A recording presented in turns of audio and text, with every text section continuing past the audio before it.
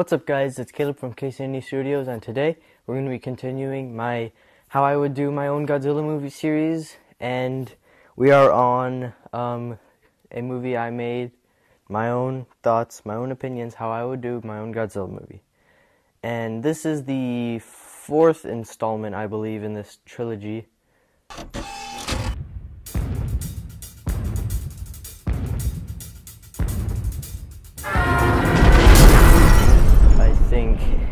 Fourth or fifth, and it is Godzilla versus Rodan. So, yeah.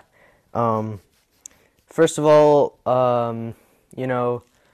for the designs, I would just, you've already seen the design I would want for Godzilla. Just a, design that look like GMK or, like 19, just as long as he looks menacing, or 84 or something like that. He just gotta look menacing. And then Rodan, instead of walking around, like when he's moving with his claws and not flying, when he's being mobile, I would prefer for him to look like this as opposed to this.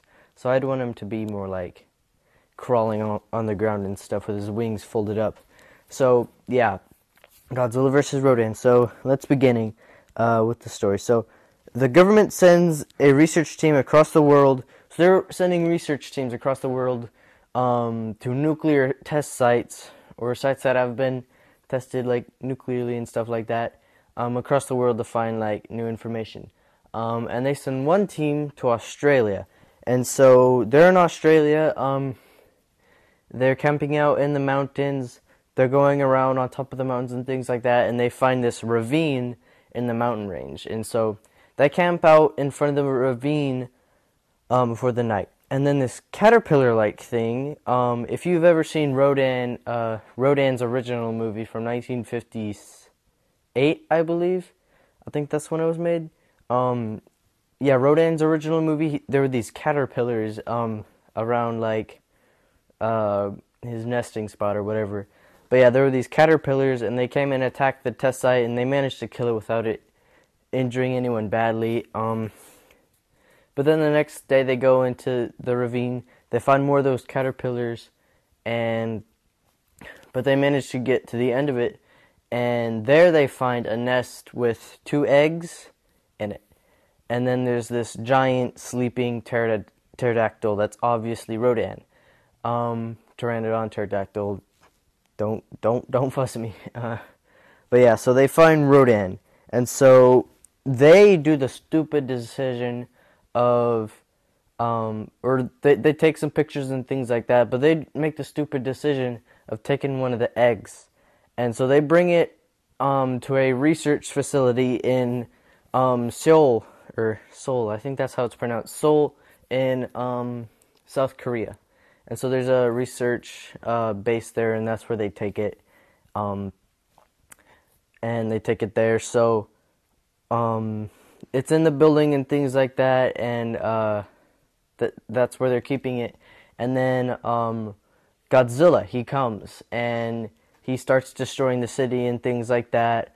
He gets inland, and he gets really close to that building where the egg is. And then Rodan comes in, and he and Godzilla have an epic showdown. Godzilla gets his butt whooped, but he leaves.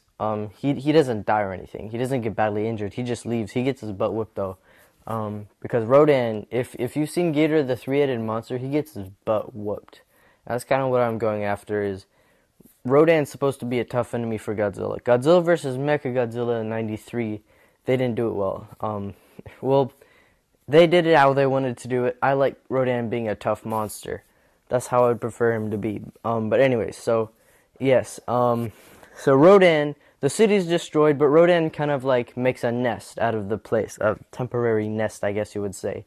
And and so the egg is there. Oh, and one thing I forgot to mention: the reason that they fight is because Rodan thinks that Godzilla took the egg. That's why they're enemies in this movie. So they're not just fighting for no apparent reason. It's because Rodan thought that Godzilla took the egg. So Rodan's in the city for a while, and then he decides that he wants to live there. And so then the government has a meeting. They say, Well, okay, so then Rodan leaves. And okay, so the government leaves. He leaves.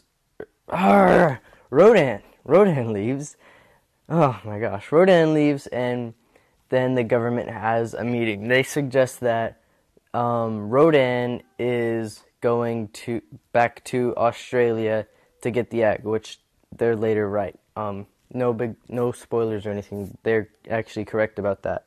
But they also think that Rodan, he could be the answer to finally defeating and killing Godzilla, because this monster, Rodan, he doesn't seem to want to destroy humans as much as Godzilla does. And we would kind of prefer to have Rodan around as opposed to Godzilla, so we could get Rodan to defeat Godzilla. That would be awesome. And so then they do another stupid decision, and they decide to set Rodan up again.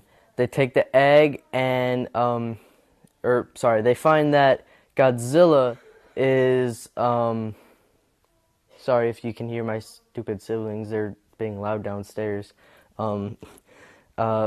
So yeah, they find that Godzilla, he's in the Yellow Sea, but he's awakened, and he's heading towards a very green and lush mountainous region of Japan, in the west side of Japan. So Godzilla's heading towards there, and then the government, they decide to take the egg and drop it, or not drop it out of a plane, but bring it over to where Godzilla is, so that when Rodan comes back to Seoul, he can find that the egg is gone.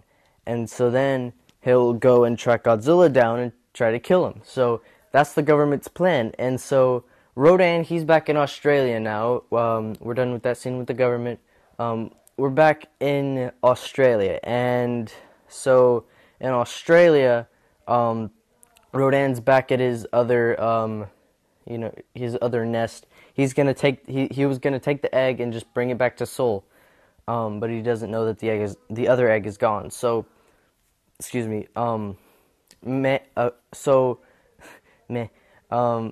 of the ground, these monsters start popping up, like Mothra in her larvae stage, Manda, Gorosaurus, Kamacuras, all those good old Monster Island monsters. They start popping out of the ground.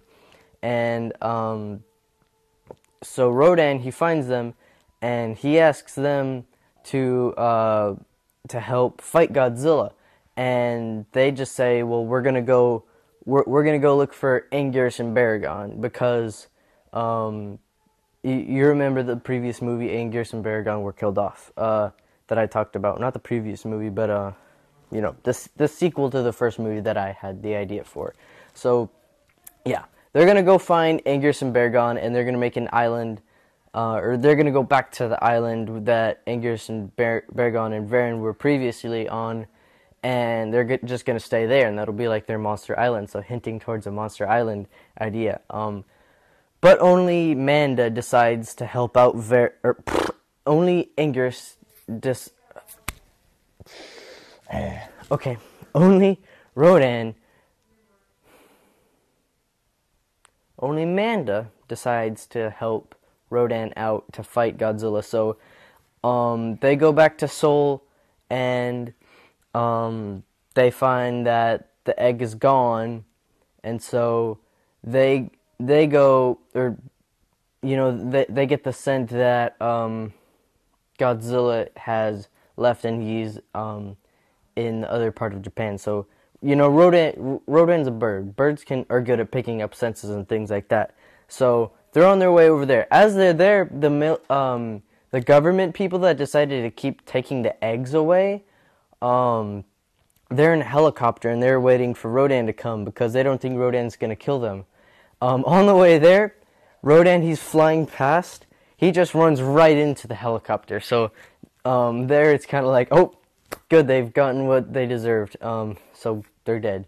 But yeah, they go and they fight Godzilla, and they manage to, they can't beat Godzilla, but Godzilla, he's like really injured and stuff like that. So they have that epic fight scene, but they couldn't pull it off. But Rodan, he manages to get his other egg back, so he's got both his eggs, and him and Manda, they go to Monster Island, and then for them it's kind of a happy ending. And then Godzilla, he goes back to the ocean, really injured and stuff like that, but he goes back into the ocean, and so credits roll.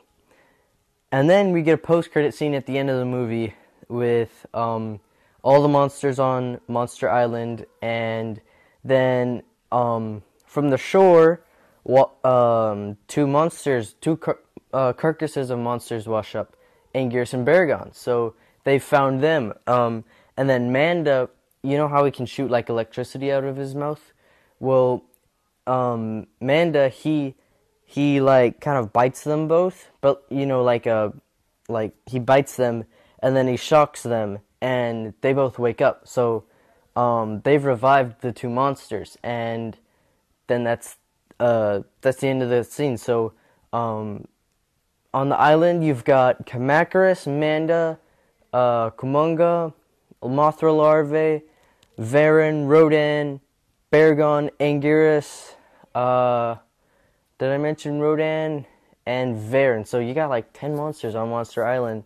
Hopefully I didn't miss any. Oh, and Gorosaurus, so that's like 11. I probably counted one of them more than once, but yeah, that's all I got for today. I hope you guys have enjoyed and are very excited for the next one, and yeah, so I'll be seeing you guys next time. Make sure to like, comment, subscribe if you haven't. I will be seeing you guys later. Bye-bye.